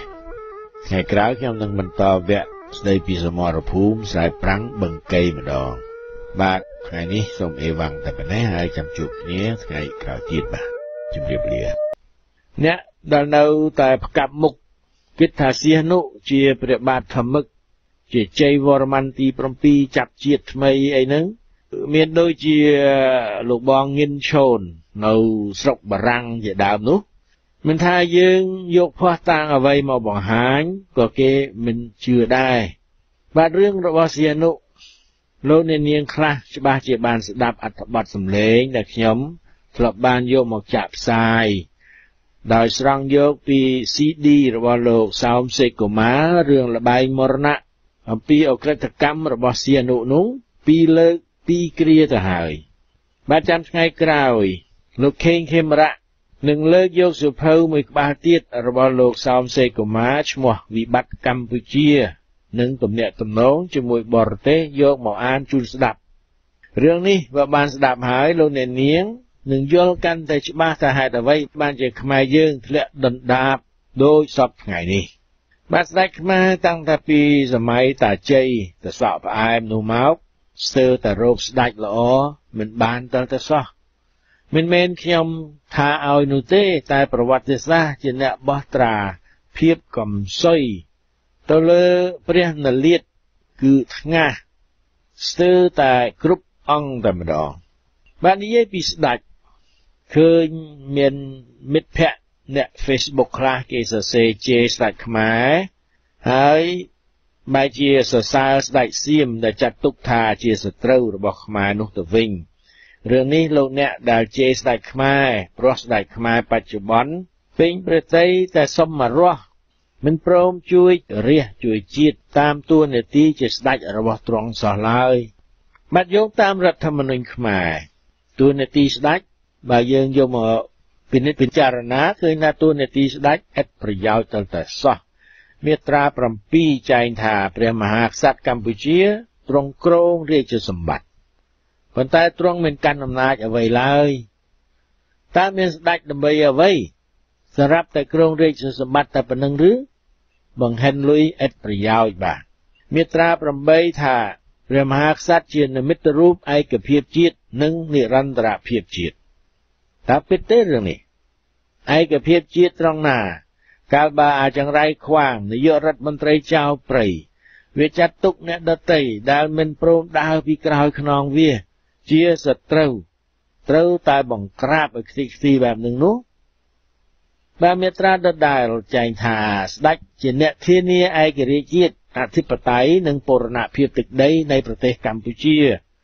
តើធានាបានដែរឬទេសូន្យអត់សោះទុកឲ្យនៅក្នុងវាំងអស់តែបាយបើប្រៀបធៀបទៅនឹងអ្នកចិញ្ចឹមឆ្កែហើយឆ្កែធានាការពារស្អីមិនបានគេច្បាស់ជាយកទៅបំបរបង់ចោលយូរណាស់ហើយបាទស្ដេចថាជាអ្នកធានាការគោរពសិទ្ធិនិងសេរីភាពរបស់ប្រជាពលរដ្ឋនិងការគោរពសន្ធិសញ្ញាអន្តរជាតិតើប្រជាពលរដ្ឋខ្មែរសពថ្ងៃមានទេសិទ្ធិសេរីភាពនឹងតើសន្ធិសញ្ញាសន្តិភាពក្រុងប៉ារីមិនដឹងជាប៉ុន្មានខទៅនោះបានទទួលការធានាដែរឬទេសូន្យបាទអត់មានសោះយើងដឹងថាអាស្ដេចទីម៉ូងកូនកាត់យួនរូបនេះមានតួនាទីសំខាន់សម្រាប់ឡាយប្រហោះលេខាលើព្រះរាជក្រឹត្យតែងតាំងផ្លាស់ប្ដូរឬបញ្ចប់ភារកិច្ចមន្ត្រីជាន់ខ្ពស់នេះបើតាមមាត្រា21មកពីតួនាទីនេះឯងហើយបានជាអាខ្វាងវាទុកស្ដេចហើយមាត្រាសំខាន់បំផុតគឺមាត្រា26ថ្មីដែលចែងថាព្រះមហាក្សត្រទ្រង់ឡាយប្រហោះលេខាលើសន្ធិសញ្ញានិងអនុសញ្ញាអន្តរជាតិហើយប្រទានសច្ចាប័នលើសន្ធិសញ្ញានិងអនុសញ្ញាទាំងនោះបាទទាំងអស់នេះហើយគឺតួនាទីរបស់ស្ដេចមានសម្រាប់ទុកឲ្យស៊ីញេលើកទឹកលើកដីរបស់ខ្មែរឲ្យយួនឲ្យចិនតាមបញ្ជាពីអាចង្រៃខ្វាងដែលគួរឲ្យហួសចិត្តមួយទៀតគឺមាត្រា23ដែលចែងថាព្រះមហាក្សត្រជាមេបញ្ជាការកម្ពុជានៃកងយោធពលខេមរៈភូមិន្ទតែស្ដេចទីងម៉ូងនេះធ្លាប់ពាក់ឯកសណ្ឋានជាមេទ័ពទេហើយម្ដេចក៏បានជាខ្លាចអាចង្រៃខ្វាងដែលគ្មានអ្នកណាដឹងថាវាមានតំណែងស្អីពិតប្រាកដក្នុងកងទ័ពតែបែរជាមានឋានន្តរស័ក្តិគឺយសដល់ទៅជានាយឧត្តមសេនីយ៍ផ្កាយមាស5អានេះជាអគ្គមេបញ្ជាការកងទ័ពក៏មិនមែនព្រោះតំណែងនេះជារបស់អាមាសៀប៉ុលសរឿនវាកាន់កាប់នឹងថាវាជាមេបញ្ជាការកម្ពុជាក៏មិនមែនព្រោះក្នុងរដ្ឋធម្មនុញ្ញតំណែងនេះជារបស់ស្ដេចទីងម៉ូងដូច្នេះអាខ្វាងគឺជានាយទាហានអត់កងដូចអ្នកតាអត់ខ្ទមអញ្ចឹងស្មើនឹងនាយឧត្តមសេនីយ៍ល្ខោនបាសាក់បាទអានេះពាក់ផ្កាយពេញស្មាអត់បានកាយសោះចាំបាច់ទៅពាក់ធ្វើអីបើវាមានអំណាចស្រាប់ទៅហើយនោះតែយ៉ាងណាក៏ដោយវាចង់ពាក់ផ្កាយប៉ុន្មានសាច់តែអំបែងក្បាលវាបាទវាអាចនឹងពាក់លោកខែនៅលើស្មាក៏បានអ្នកណាហ៊ានទៅថាអីវាបាទដោយលោកនាងជាហើយវាបានដំឡើងសាក់អាកូនក្រៅខោរបស់វាគឺអាហ៊ុនដឹកថឬអាលេដឹកណែតឡើងជានាយអគ្គសេនាធិការចម្រុះរបស់កងយោធពលខេមរៈភូមិន្ទជំនួសអាគុនគីមដែលល្បីមកយូរហើយថាវាកើតអេដតែវាមិនចេះស្លាប់សោះនោះបាទនិយាយពីអេដស្ដេចសៀមអង្គបច្ចុប្បន្នក៏មានបញ្ហារឿងនេះមកយូរហើយគឺល្បីថាព្រះអង្គកើតព្រះជំងឺនេះដែលរឿងនេះជាអាចកំបាំងដែលមនុស្សសៀមនាំគ្នាបិទមួយនគររៀងរាល់3ខែព្រះអង្គត្រូវទៅបដូរឈាមនិង stem cells ដែលខ្មែរហៅថាកោសិកាមេនៅឯប្រទេសអាល្លឺម៉ង់បានហៅល្បីម្នាក់ដែលសុំលាក់ឈ្មោះព្រោះខ្លាចជាប់គុកដោយសៀមមានច្បាប់ហាមប្រមាថប្រជាស្ដាឬហាមប៉ះពាល់អង្គព្រះមហាក្សត្រខ្លាំងជាងខ្មែរ3 ដងទៅទៀតគេទាយថាព្រះចៅថ្មីរបស់សៀមដែលទ្រង់ប្រសូតនៅចុងខែកក្កដាឆ្នាំ1952ជាឆ្នាំរោងអាចនឹងសោយទីវង្គតនៅឆ្នាំច2018នេះហើយអាខ្វាងដែលកើតក្រោយស្ដេចព្រះរាមទី10អង្គនេះប្រមាណ1សប្តាហ៍គឺវាកើតនៅថ្ងៃទី5សីហា1952ដែលអាចនឹងមិនមែនជាថ្ងៃកំណើតពិតរបស់វាតែយើងជឿថាវាកើតនៅឆ្នាំរោងយ៉ាងណាក៏ដោយអាយៈភ្នែកមួយកើតឆ្នាំរោងរូបនេះថ្ងៃអង្សាររបស់វាគឺថ្ងៃកំណត់ស្លាប់របស់វាចូលមកដល់ហើយនៅឆ្នាំចនេះបាទអរលោកអ្នកនាងមានស្ដាប់ជាទីគោរពរាប់អាននិយាយពីគម្រោងបរិយអង្គររបស់យើងមានបងប្អូនមិត្តអ្នកស្ដាប់នៅក្រុង Lowell រដ្ឋ Massachusetts នៅក្រុង Long Beach រដ្ឋ California នៅក្រុង Urbana រដ្ឋ Maryland និងនៅតំបន់មួយចំនួនទៀតបានប្រាប់ខ្ញុំថាបើមានការរៀបចំដំណើរការគម្រោងស្រួលបួលលោកអ្នកនាងនឹងចូលរួមជាសមាជិកការដែលនៅស្ទាក់ស្ទើរសប្តាហ៍ថ្ងៃនេះព្រោះបានទទួលព័ត៌មានមិនសូវល្អពីបរិយអង្គរបាទឥឡូវក៏យើងសុំសន្យាបាទសន្យាទៀតហើយមិនចេះរៀងសោះអារឿងសន្យានេះបាទយើងសន្យាថានឹងបន្តដំណើរការតាមលក្ខខណ្ឌចាស់បាទខ្ញុំបានជម្រាបហើយពីរឿងចែកទឹកចែកដីអីគ្នាហ្នឹងខ្ញុំក៏សូមជម្រាបផងដែរថានៅថ្ងៃចុងសប្តាហ៍ខែមេសាខាងមុខនេះគឺថ្ងៃ28និង29មេសាយើងនឹងប្រារព្ធធ្វើបុណ្យចូលឆ្នាំខ្មែរដើម្បីប្រកាសសករាជថ្មីរបស់បរិយអង្គរហើយយើងនឹងនិយាយគ្នាបាទអំពីបញ្ហារបស់បរិយអង្គរដែលយើងនឹងត្រៀមធ្វើការបោះឆ្នោតជ្រើសរើសមេដឹកនាំឬប្រធានចំនួន2សម្រាប់គម្រោងបរិយអង្គរ1និងមជ្ឈមណ្ឌលវប្បធម៌ខ្មែរពិភពលោក1ដូច្នេះខ្ញុំសូមជម្រាបតាមនេះផងការជ្រើសរើសនឹងធ្វើនៅខែឧសភាបាទការបោះឆ្នោតជ្រើសរើសលោកអ្នកនាងខ្លះអាចសួរថាហេតុអ្វីបានជាយើងចាំបាច់ត្រូវតែមានគណៈកម្មការចាត់ចែងឬក៏គណៈកម្មការនយោបាយដល់ទៅ2ដូច្នេះទាំងនេះគឺដើម្បីឲ្យអាចដំណើរការបានឆាប់រហ័សឡើងព្រោះយើងបានប្រកាសបង្កើតមជ្ឈមណ្ឌលវប្បធម៌ខ្មែរពិភពលោកសម្រាប់ជាកន្លែងកសាងសំណង់ប្រវត្តិសាស្ត្រនិងវប្បធម៌របស់ខ្មែរហើយកន្លែងនេះគឺជាតំបន់ដែលមិនបាច់បងពាន់បាទយើងចាត់ដាក់នៅក្រោមលក្ខន្តិកៈនៃ Code 501c3 បាទយើងត្រូវប្រញាប់ប្រញាប់ធ្វើបន្តិចព្រោះយើងបានបណ្ដោយឲ្យពេលវេលាកន្លងផុតទៅអស់ច្រើនឆ្នាំពេកហើយមជ្ឈមណ្ឌលនឹងគិតគូររឿងកសាងសំណង់ប្រវត្តិសាស្ត្រដែលជាដំបូងនឹងចាប់ផ្ដើមពីការសាងវត្តភ្នំឡើងបាទបងប្អូនជាសមាជិកចាំបាច់ត្រូវតែជួយក្នុងរឿងនេះចំណែកឯគណៈកម្មការមួយទៀតសម្រាប់មើលការខុសត្រូវរឿងបរិយអង្គរសហគមន៍បរិយអង្គរបាទមានការសាងសង់ផ្ទះមានការសង់កន្លែងរស់នៅនិងការធ្វើចំការឬក៏បាទស្រេចតែយើងស្រស់ស្រួលគ្នាថានឹងធ្វើអ្វីបាទថ្ងៃនេះលោកឯកសំនៅប្រទេសបារាំងលោកបានសរសេរមកសួរថាតើឲ្យលោកជួយយ៉ាងណាទៀតកាលបើលោកបានជួយបង់ថវិកាបរិយអង្គរទាំងអស់$1,560ទៅហើយនោះគឺលោកបានបង់សមាជិកភាព$1,300ចិញ្ចឹមកងពលកម្មបរិយអង្គរ$110ដាំដើមទន្លប់$100និងធ្វើរោងហង្កាបាទធ្វើរោងឲ្យត្រាក់ទ័រ$50បាទខ្ញុំបានជម្រាបទៅហើយថា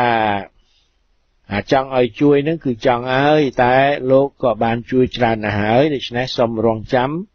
លោកអ្នកនាងដែលនៅបង់ថ្លៃសមាជិកភាពមិនទាន់គ្រប់សិនចុះបាទនៅមានទាំងអស់250ហ៊ុនទៀតដែលបានបង់មកហើយពី1000ដល់1200ដុល្លារដូច្នេះឃើញថាអ្នកខ្លះនៅខ្វះ100អ្នកខ្លះ200និងភាគច្រើនគឺនៅខ្វះ300ដុល្លារទៀតបើបានតែម្នាក់100ដុល្លារមកសិនឬចង់បង់បង្គ្រប់តែម្ដងមកក៏ស្វាគមន៍កាន់តែខ្លាំងបាទបើបង់បង្គ្រប់ទាំងអស់គ្នាឲ្យគ្រប់មកយើងនឹងបាន72100ដុល្លារភ្លាមបាទមិត្តដែលបានប្រាប់ខ្ញុំថាកុំឲ្យចូលមកទទួលកម្មបន្តពីលោកអោកសឿមខ្ញុំទៅតែនឹងនឹកឃើញបាទឃើញហើយថាជានរណាគឺលោកប្អូនថាច់គង្គានៅក្រុង Philadelphia បាទលោកបានប្រាប់ថាកុំបងសុវិតកុំទៅទទួលថ្មបាក់នៅបរិយអង្គរឯសោះដែលប្រាប់នឹងព្រោះស្រឡាញ់អាណិតទេណាបាទលោកថាច់គង្គានៅខ្វះ300ដុល្លារទៀតក៏នឹងគ្រប់1300ដុល្លារហើយខ្លាយជាសមាជិកស្ថាបនិករបស់បរិយអង្គរដូច្នេះបើសិនជាលោកស្រឡាញ់រាប់អានអាណិតមេត្តាខ្ញុំមែនសូមជួយបង្គ្រប់ផងមកខ្ញុំសូមជម្រាបថាខ្ញុំមិនអាចនៅស្ងៀមមិនចូលមកជួយគម្រោងបរិយអង្គរនេះបានទេអ្វីបើដឹងថាជារឿងធ្ងន់ធ្ងរតែពេលនេះលោកអោកសឿមលោកក៏បានដកខ្លួនចេញទៅហើយព្រោះលោកប្រាប់ថាចាស់ហើយអស់កម្លាំងហើយលោកក៏មានបញ្ហាខាងញាតិមិត្តជិតឆ្ងាយនៅច្រើនរដ្ឋដែលសុទ្ធតែចាស់ជរាព្យាធិនិងមរណៈបណ្ដាលទៅហើយផងប្រកបណាស់គម្រោងបរិយអង្គរនេះនៅឆ្ងាយពីសមាជិកដែលរស់នៅតាមរដ្ឋផ្សេងក៏ប៉ុន្តែទីកន្លែងដែលបរិយអង្គរតាំងនៅនោះវាមិនដាច់ស្រយាលហួសហេតុអ្វីពេកទេបាទព្រោះនៅមិនឆ្ងាយបាទបរតែមកខ្ញាច់មកក្រវិចក៏នឹងដល់ Interstate 95គឺអា Route 95នេះហើយដែលលាតសន្ធឹងពីត្បូងទៅជើងគឺចាប់ផ្ដើមពី Florida កាត់ Georgia South Carolina ឬហើយកាត់បរិយអង្គរក្បែរបរិយអង្គរនៅ North Carolina ចូលទៅ Virginia រួចហើយដល់ Washington DC Maryland Delaware Pennsylvania New Jersey New York Connecticut Rhode Island រួចហើយ Massachusetts New Hampshire ហើយក៏រដ្ឋ Maine នៅចុងខាងជើងមកអស់បាទរដ្ឋនីមួយៗសិតតែមានបងប្អូនខ្មែររស់នៅហើយមួយចំនួនក៏ជាសមាជិកបរិយអង្គររួចជាស្រេចទៅហើយបាទលោកអ្នកនាងអាចធ្វើដំណើរតាមយន្តហោះក៏បានឬតាមរយៈឡានក្រុងគឺឡានប៊ុសក៏បានហើយមកចុះនៅក្រុង Lamberton ដែលនៅមិនឆ្ងាយពីបរិយអង្គរ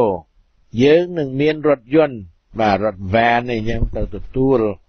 ចម្ងាយតែប្រមាណ10នាទីប៉ុណ្ណោះទេគឺបរប្រភេទឡានប្រណាំង NASCAR តែម្ដងបាទកម្មវិធីនេះអាចត្រូវប្រើពេលរៀបចំបន្តិចត្រូវមានផ្ទះសំណាក់ត្រូវមាន attraction បាទច្រើនយ៉ាងផ្សេងទៀតមិនមែនមកបរិយអង្គរដើម្បីមកមើលគល់ឈើនិងដំណាំកំពេចកំប៉ុកនោះទេនៅបរិយអង្គរនឹងមានអ្វីផ្សេងទៀតដែលជាទីមនោរម្យសម្រាប់យើងជាខ្មែរហើយដូចខ្ញុំធ្លាប់ជម្រាបហើយនៅ North Carolina ក៏មាន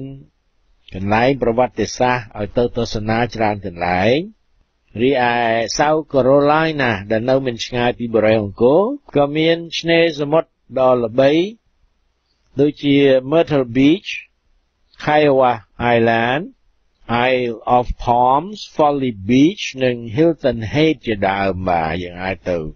លេងកម្សាន្តនៅទីនោះព្រោះចម្ងាយប្រហែលជា1ម៉ោងជាងអីប៉ុណ្ណឹង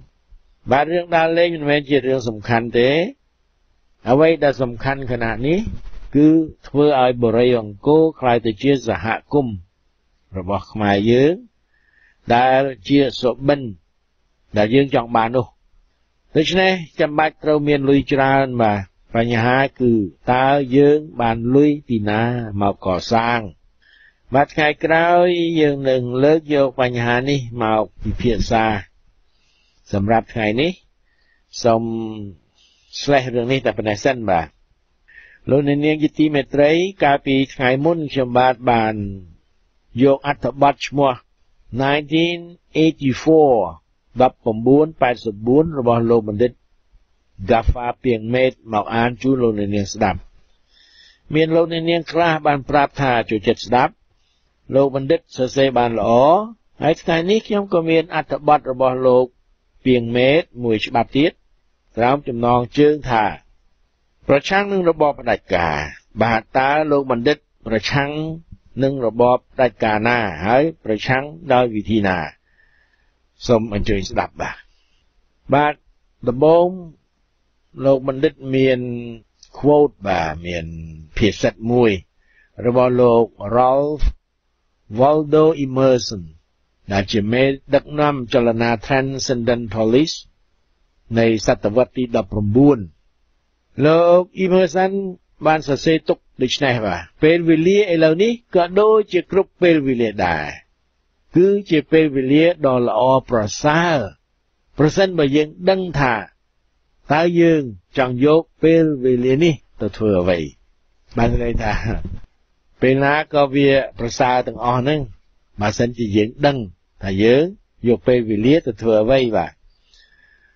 ទតើនេះគឺជាអត្ថបទដែលលោកបានសរសេរខ្ញុំបានសរសេរក្នុងអត្ថបទចុះថ្ងៃទី12ខែកុម្ភៈក្រោមចំណងជើងដំណើរឆ្ពោះទៅថ្ងៃអង្គសាថាបើយោងតាមកន្លងផ្លូវនយោបាយនៅកម្ពុជាឆ្នាំ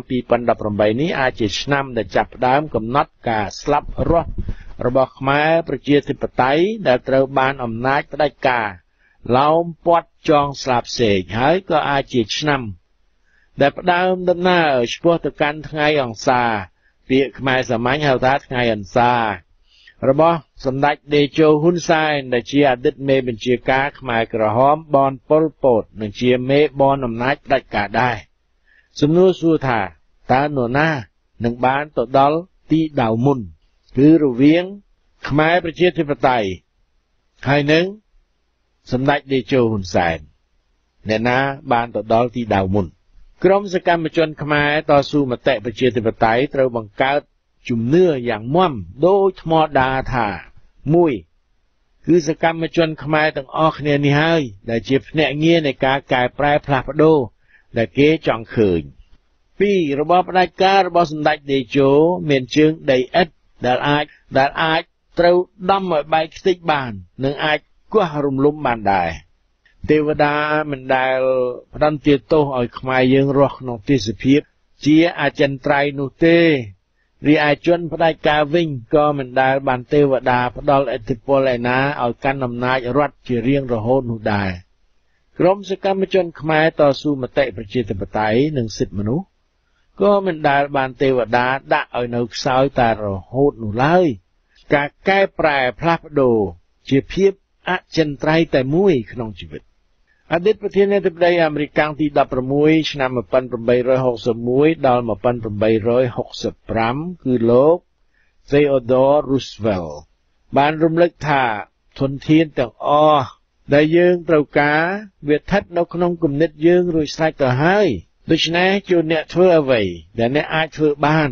ជាមួយអ្វីដែលអ្នកមានរួចស្រេចហើយនៅក្នុងដៃរបស់អ្នកនៅគ្រប់ទីកន្លែងដែលអ្នកមានវត្តមានរបបគ្រប់គ្រងភ្នំពេញអាឡា Orwell តាមបែប Orwell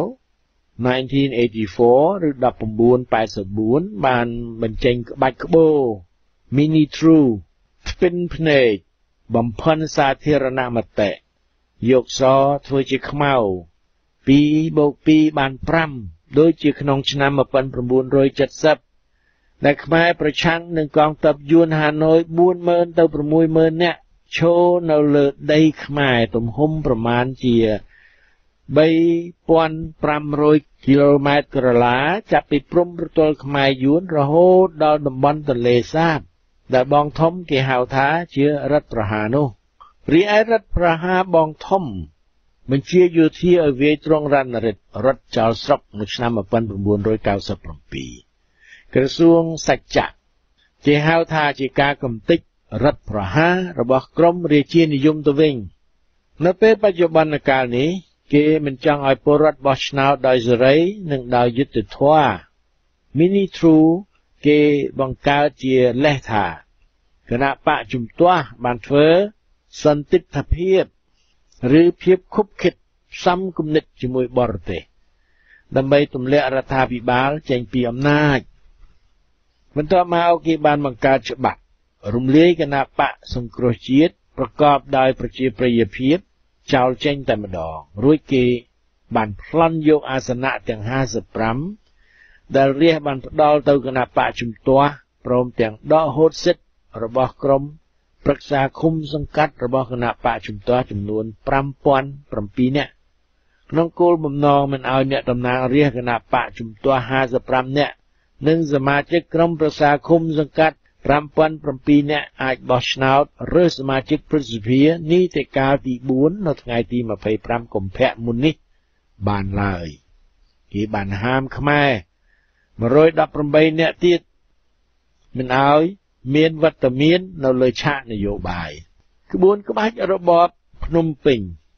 បានត្រូវអ្នកនិពន្ធដ៏ឆ្នើមគឺលោក George Orwell ឆ្នាំ1903ដល់1950មើលឃើញច្បាស់តាំងតែពីជាង70ឆ្នាំមកហើយលោកថែមទាំងបានសរសេរជាប្រឡោមលោក1984ឬ1984ដែលខ្ញុំបានលើកយកមកពិពណ៌នាក្នុងអត្ថបទចុះថ្ងៃទី26ខែកុម្ភៈស្ដីអំពីជីវិតស្ថិតនៅក្រោមអំណាចផ្ដាច់ការដែលយើងអាចមើលឃើញថាមាននៅជុំវិញពិភពលោកសព្វថ្ងៃនេះកាលពីពេលថ្មីនេះលោក Phil Robertson អ្នកអង្គការឃ្លាំមើលសិទ្ធិមនុស្ស Human Rights Watch បានថ្លែងថាការគ្រប់គ្រងរបស់គណៈបកប្រជាជនកម្ពុជាមានន័យថាការរឹបអូសយកដីធ្លីនិងការផ្លាស់ទីលំនៅការប្លន់យកធនធានជាតិអំពើពុករលួយនិងសេវារដ្ឋាភិបាលគ្មានភាពស័ក្តិសិទ្ធិបានត្រូវធ្វើយោធូបនីយកម្មហើយនឹងមានការចាប់ខ្លួននិងរំលោភសិទ្ធិជាច្រើនរដ្ឋាភិបាលខ្មែរអាឡាអវែលតាមបែបអវែលសប្តាហ៍ថ្ងៃនេះជារដ្ឋាភិបាលអាណាថាចោតច្រាប់លួចប្លន់ពលគឺមិនមែនជារដ្ឋាភិបាលរបស់ប្រជាពលរដ្ឋដោយប្រជាពលរដ្ឋនិងសម្រាប់ប្រជាពលរដ្ឋទេហើយមិនត្រូវមានសិទ្ធិគ្រប់គ្រងប្រទេសជាតិនេះផងដែរនៅក្នុងលទ្ធិប្រជាធិបតេយ្យដែលបងធំបានកុហកប្រជាពលរដ្ឋខ្មែរថាបងធំពិតជាអោបក្រសោបគាំទ្រមែនសិទ្ធិគ្រប់គ្រង the right to rule របស់រដ្ឋាភិបាល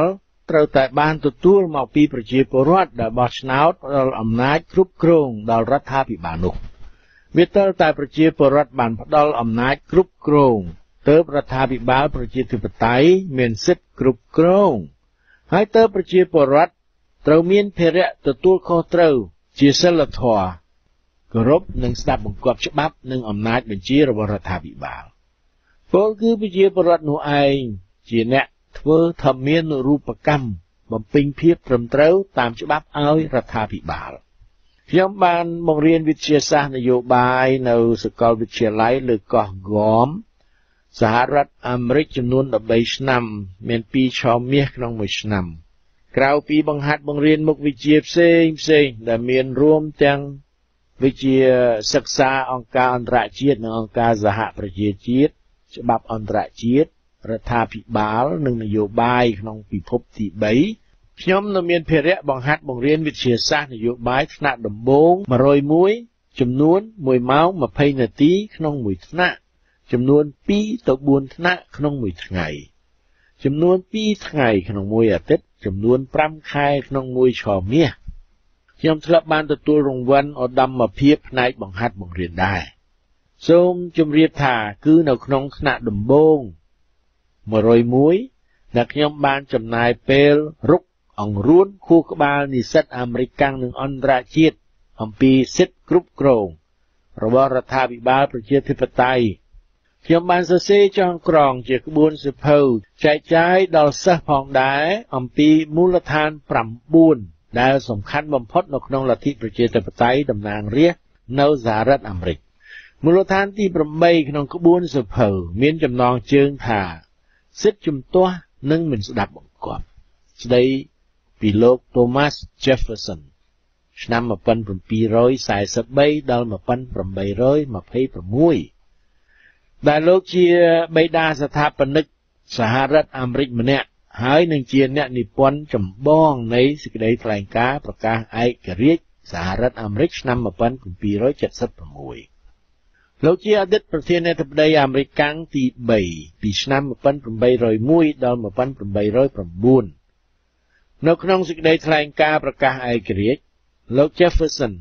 បានធ្វើការអធិដ្ឋានថារដ្ឋាភិបាលត្រូវបានបង្កើតឡើងដើម្បីបម្រើប្រជាពលរដ្ឋដែលមានសិទ្ធិតស៊ូមិនទទួលស្ដាប់បង្គាប់បញ្ជារបស់រដ្ឋាភិបាលដែលមិនបម្រើឆន្ទៈប្រជាពលរដ្ឋម្ដងទៀតរដ្ឋាភិបាលត្រូវបានបង្កើតឡើងដើម្បីបម្រើប្រជាពលរដ្ឋដែលមានសិទ្ធិតស៊ូ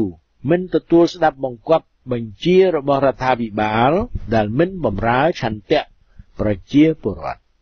គំនិតនេះគឺផ្ទុយស្រឡះពីគោលការណ៍នៃរបបតំបន់អូសេអានីនៅក្នុងប្រឡោមលោក1984ដែលវាមានលក្ខណៈប្រហាក់ប្រហែលគ្នានឹងរដ្ឋាភិបាលខ្មែរបច្ចុប្បន្ននេះដែរតែហេតុថានៅក្នុងលទ្ធិប្រជាធិបតេយ្យគឺប្រជាពលរដ្ឋដែលជាប្រភពនៃអំណាចដរាបណាប្រជាពលរដ្ឋខ្លួនឯងនៅមិនទាន់យល់និងនៅមិនទាន់ជឿទេថាអំណាចគឺពិតជាមាននៅក្នុងកណ្ដាប់ដៃខ្លួនឯងរួចជាស្រេចមកហើយដរាបនោះអំណាចប្រជាពលរដ្ឋឬ People's Power អត់មានទីកន្លែងទេយើងត្រូវចាំថាជនដឹកនាំផ្ដាច់ការអត់មានមុខរបរដែលជននោះអនុញ្ញាតឲ្យប្រជាពលរដ្ឋបោះឆ្នោតដោយសេរីដោយយុត្តិធម៌និងដោយសម្ងាត់ដើម្បីដកហូតពួកគេដែលពលរដ្ឋបានឃើញថាមិនបានបម្រើឆន្ទៈនិងផលប្រយោជន៍របស់ពលរដ្ឋចេញពីកម្ពូលបល្ល័ង្កត្រួតត្រានោះឡើយ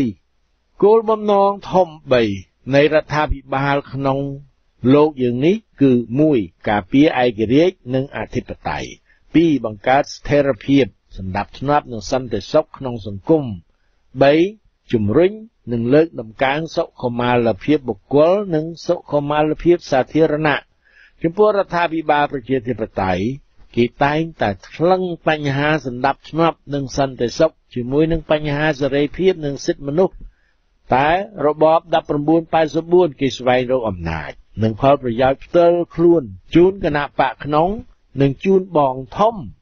កត្តាទាំងនេះមានភាពស្រដៀងគ្នានឹងរបបខ្មែរបច្ចុប្បន្ននេះដែរទោះមិនក្តីអំណាចប្រជាពលរដ្ឋមិនអាចឈានជើងដល់ប្រទេសកម្ពុជាទេក្រុមសកម្មជនខ្មែរតស៊ូមតិប្រជាធិបតេយ្យសេរីភាពនិងយុត្តិធម៌ត្រូវចាំបាច់ជឿថាការកែប្រែផ្លាស់ប្ដូរគឺអាចធ្វើទៅបានបើគ្មានជំនឿទេតើខ្មែរយើងនៅសល់អ្វីក្រៅពីរបប1984អ្នកតស៊ូប្រឆាំងម្នាក់នឹងរបបផ្ដាច់ការបានជូនជាទស្សនៈមួយថាជនផ្ដាច់ការដែលនៅតែអាចកាន់អំណាចផ្ដាច់ការតទៅទៀតបានគឺមកពីគេមានជោគជ័យក្នុងការគៀបសង្កត់ប្រជាពលរដ្ឋដែលជាប្រភពនៃអំណាចឲ្យគោរពប្រតិបត្តិស្ដាប់បង្គាប់គេគឺ OB ឲ្យដាក់ខ្លួនជាចំណុះហើយចុះចូលនឹងគេ submit និងឲ្យព្រមធ្វើកិច្ចសហប្រតិបត្តិការជាមួយគេ cooperate ឬ OSC ជាពាក្យកាត់ខ្លីដើម្បីងាយស្រួលចាំ OB submit and cooperate OSC អ្នកតស៊ូដដែលរូបនេះបានសួរថាបើជនផ្ដាច់ការនៅត្រួតត្រាបានដោយសារប្រជាពលរដ្ឋសុខចិត្តប្រគល់ OSC ទៅឲ្យគេចុះបើប្រជាពលរដ្ឋបដិសេធ OSC វិញតើជនផ្ដាច់ការនឹងអាចបន្តអំណាចផ្ដាច់ការយ៉ាងណាទៀតបានតែជាអកុសលដែលខ្មែរយើងបានត្រូវរស់នៅក្រោមវប្បធម៌មួយដែលទម្លាប់ខ្មែរច្រើនរយឆ្នាំទម្លាប់ដែលបានคล้ายទៅជាប្រពៃណីពិសិដ្ឋរហូតដល់សប្តាហ៍ថ្ងៃនេះគឺឲ្យគោរពបម្រើការពារ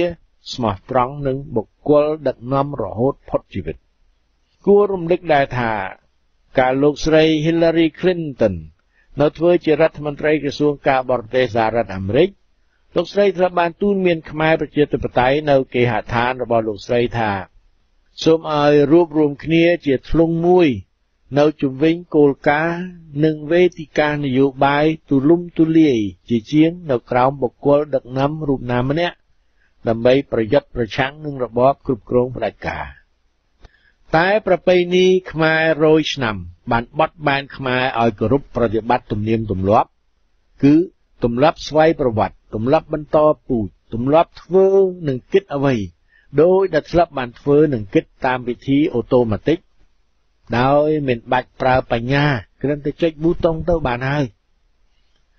យ៉ាងនេះប្រពៃណី100ឆ្នាំបានដាក់ទុកខ្មែរក្នុងទ្រង់សេវភាពគឺទេសភាពភាពជាបម្រើ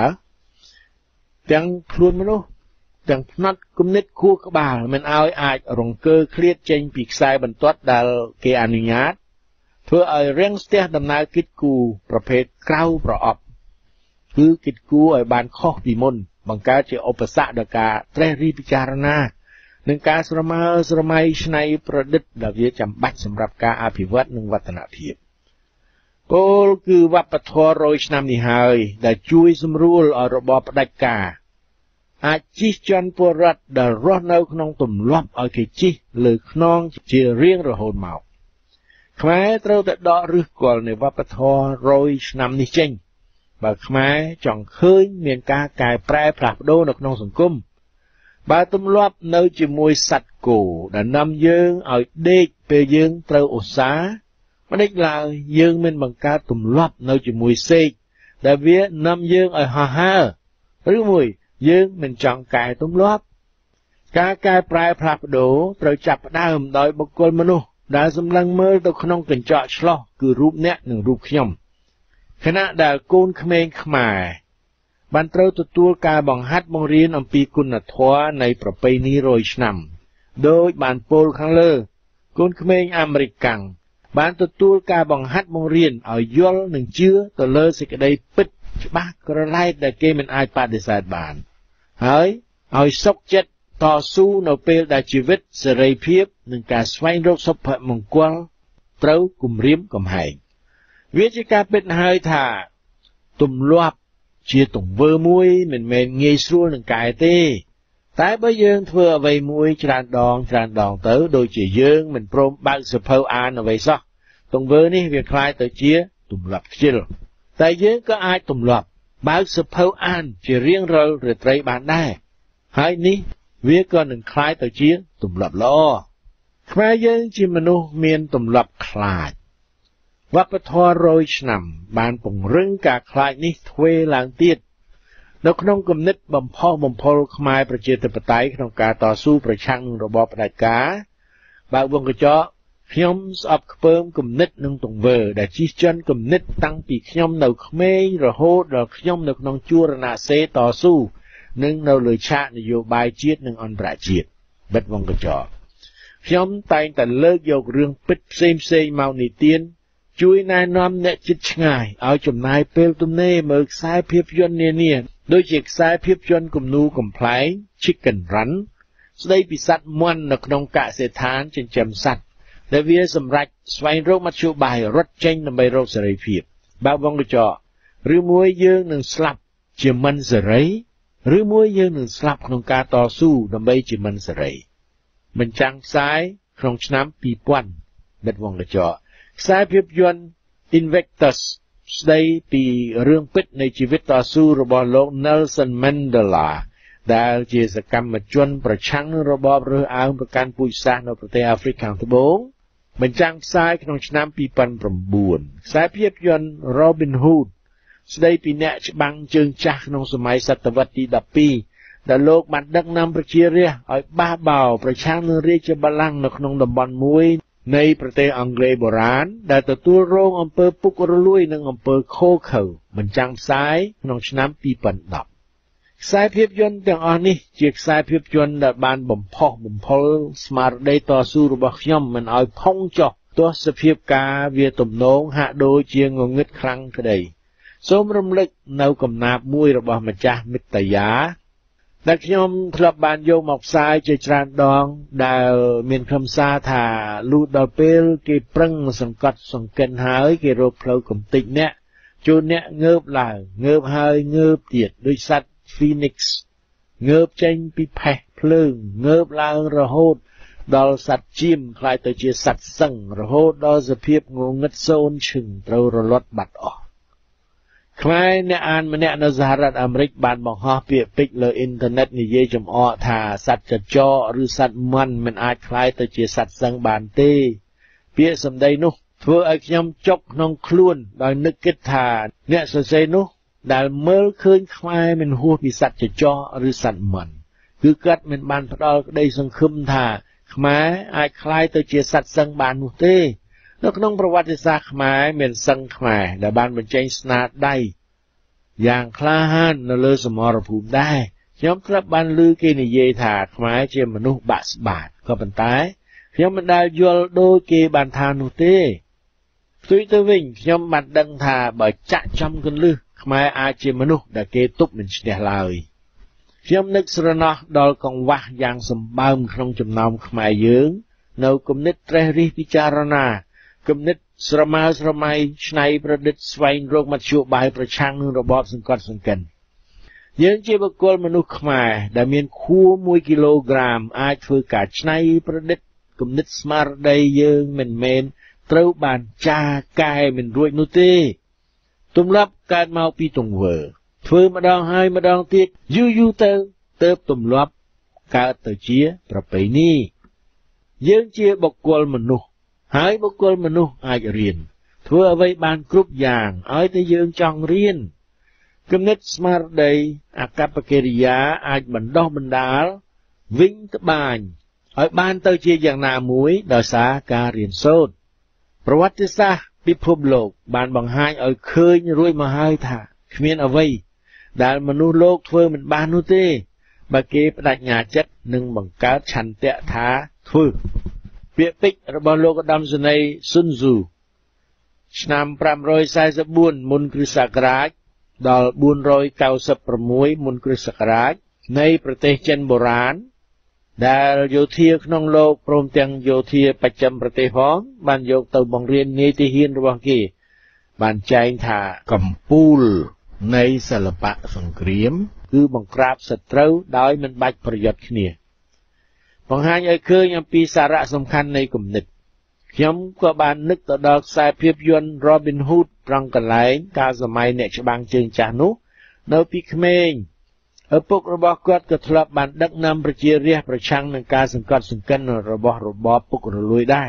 ហើយឪពុកគាត់បានត្រូវគេយកទៅប្រហារជីវិតដោយប្រើដាវរាជបល្ល័ង្កឪពុកគាត់បានធ្វើចរិតនៅលើថ្មដែលគេលាក់ទុកនឹងលើដងដាវថាជួនអ្នកក្រោកឡើងក្រោកហើយក្រោកទៀតរហូតដល់សត្វជាមคล้ายទៅជាសត្វសឹងការប្រយុទ្ធប្រឆាំងនឹងរបបផ្ដាច់ការនៅភ្នំពេញបានឈានមកដល់ឆាកសង្គ្រាមផ្លូវគំនិតហើយបើយើងមិនយកគំនិតមកប្រើទេថ្ងៃអង្គសានឹងនៅចាំនៅខ្លោងទ្វារខាងមុខនេះឯងអ្នកជំនាញការម្នាក់ក្នុងការតស៊ូប្រឆាំងនឹងរបបសង្កត់សង្កិនយល់ថាមនុស្សដែលប្រគល់ OSC គឺ OB submit និង cooperate ឲ្យជនផ្ដាច់ការណាម្នាក់គឺជាមនុស្សស្ម័គ្រចិត្តពោលគឺគេសុខចិត្តគោរពប្រតិបត្តិស្ដាប់បង្គាប់ជនផ្ដាច់ការសុខចិត្តដាក់ខ្លួនជាចំណុះនិងចោះចូលជាមួយជនផ្ដាច់ការនិងសុខចិត្តធ្វើសហប្រតិបត្តិការជាមួយជនផ្ដាច់ការប្រហែលដោយចង់បានរង្វាន់អ្វីម្យ៉ាងឬត្រូវការបំពេញផលប្រយោជន៍ផ្ទាល់ខ្លួនអ្វីមួយដោយអាចគិតឃើញថាបើមិនស្ដាប់បង្គាប់មិនចោះចូលមិនសហការទេក្រែងវាមានផលវិបាកអ្វីម្យ៉ាងអាចកើតមានឡើងយ៉ាងនេះហើយបានជាយើងឃើញមានមនុស្សគិតទ្វេភាគ double thinkers ដែលស្អប់ខ្ពើមរបបផ្ដាច់ការតែក្នុងគំនិតប៉ុណ្ណោះតែក្បាលក្រៅបែរជាអោនលំទោនមនុស្សនៅក្នុងវិស័យរងើយកន្តើយនិងឥតរវល់មនុស្សចាំបាយឆ្អិនមនុស្សជិះដោយឥតបង់កម្រៃ ละអ្នកទាំងនេះព្យាយាមអត់ឱនមើលរំលងកន្លែងមិនសូវស្អាតល្អរបស់ជនបដិការហើយខំតែស៊ូត្រឹមទៅគេឃើញមានអ្នកជំនាញការផ្នែកតស៊ូម្នាក់ទៀតបានសរសេរអំពីសំណេររបស់អ្នកនិពន្ធបរទេសពីររូបដែលវាអាចមានប្រយោជន៍សម្រាប់ខ្មែរយើងទាំងអស់គ្នាយកមកគិតបន្តិចអ្នកនិពន្ធដ៏ល្បីឈ្មោះជាតិរុស្ស៊ីលោក Leo Tolstoy 1823ដល់1910បានលើកយកបញ្ហាប្រទេសអង់គ្លេសគៀបសង្កត់លើពលរដ្ឋឥណ្ឌាធ្វើជាសំណួរសួរថាចុះវាមានន័យដូចម្ដេចដែរដែលថាក្រុមហ៊ុនពាណិជ្ជកម្មអង់គ្លេសមួយមានមនុស្ស3ប៉ុណ្ណនាក់អាចគៀបសង្កត់លើមនុស្ស200លាននាក់បាននោះតើតួលេខនេះមិនបានបង្ហាញឲ្យឃើញយ៉ាងច្បាស់ទេឬថាវាមិនមែនជនជាតិអង់គ្លេសប៉ុន្មានប៉ុណ្ណនាក់អាចទៅដាក់ទាសកម្មលើជនជាតិឥណ្ឌារាប់រយលាននាក់ឯណាគឺជនជាតិឥណ្ឌា200លាននាក់ទេតើ